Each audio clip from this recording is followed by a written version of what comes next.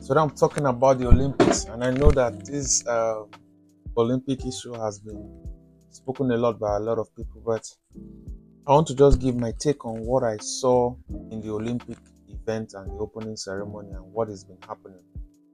For example, if you check around, you will see that the Olympics people, let's say Olympic committee now have been erasing pictures and videos that are relating to the Olympics and denying that it is directly relating to Christianity. And you see even some uproar where some people will say Christians are taking it out of context.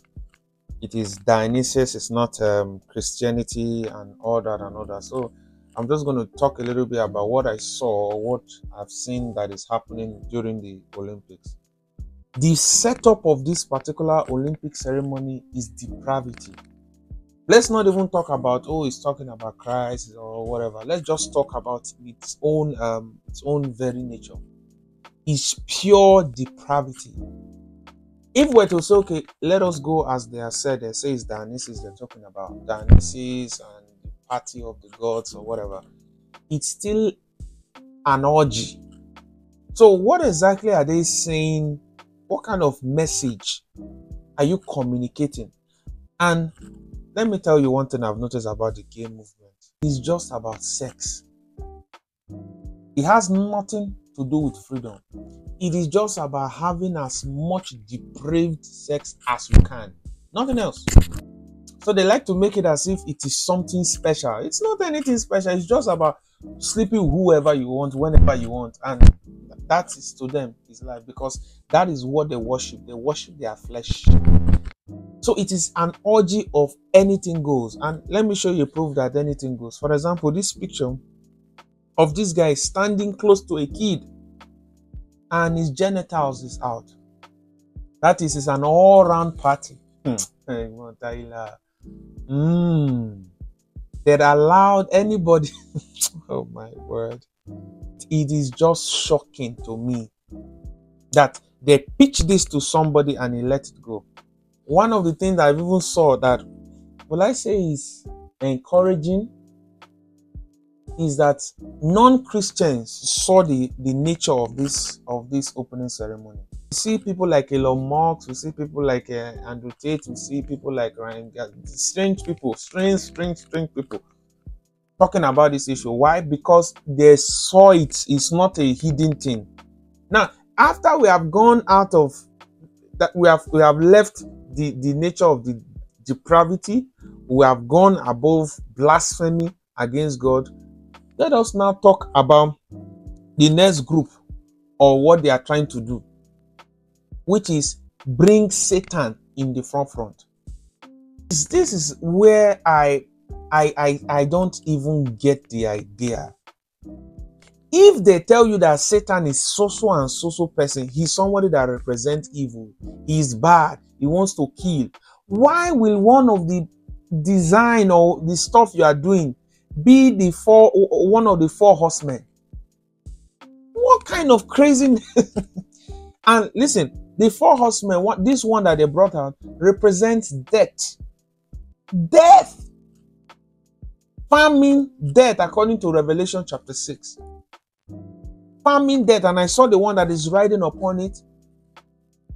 Death. And it seemed to be something that, let's not talk about this. It's just one of those things. Crazy. And the final thing I want to talk about concerning it is the apology, the so-called apology that the Federation gave. Is this what you call an apology? Let's listen to the apology.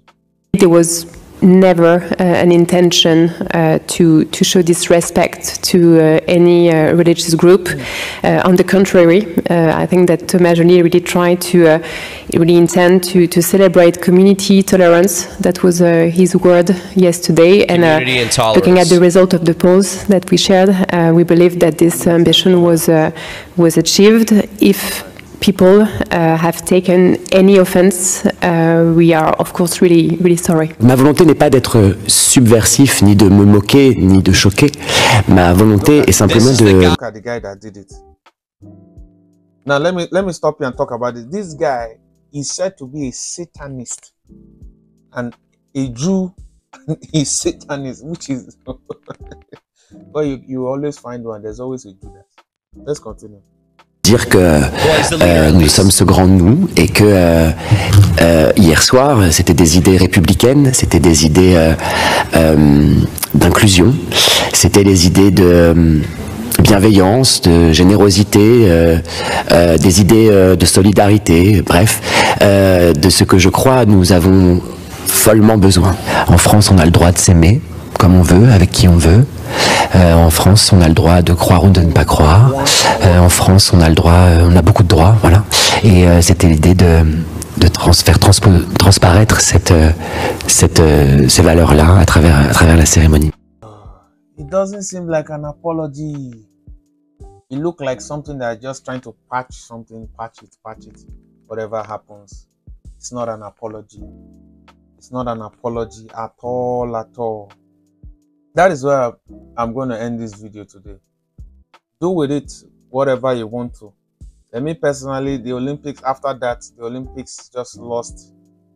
It lost the magic that it used to have in my own side. So, if you like this content, like, share, subscribe, and I will see you in the next video. Shalom.